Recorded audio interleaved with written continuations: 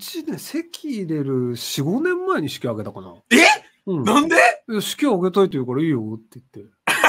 ちょっと、それ普通なんすか？いや、僕だから式とか大嫌いだし、結婚もめんどくさいっていう話をしたら、じゃあ、披露宴はなくて結婚もしなくていいから、結婚式だけやりたいって言われて、まあまあ、その条件ならいいよって言って、人が来るの嫌だから、じゃあ外国ならいいよって言って、同じ。だか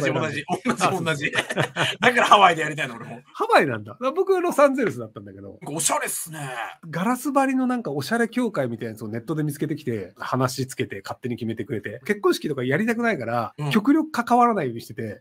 なので、もうホテルどことかももうどうでもいいし、そこに行く最中に何を着るとか、何に乗っていくとかも全部もう関わりたくないから、請求書だけ送ってって言って、クレジットカードで払ったら、そんなことになったみたいな。この二人見てたらやっぱ金多少持ってりゃ誰でも結婚できるんですね。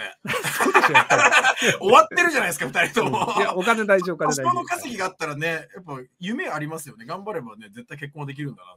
結婚式は奥さんの言いなりになった方がいいと思いますよ。男の人って先生やりたくないじゃん。奥さんとしてはその親族とか同級生とか仲のいい人呼んでこういう形でやりたい、こういうドレス着たいとか、あとなんか爪もこうしたいとか多分あると思うので、なのでなんかそういうのはいい楽々と従った方が後楽ですよ。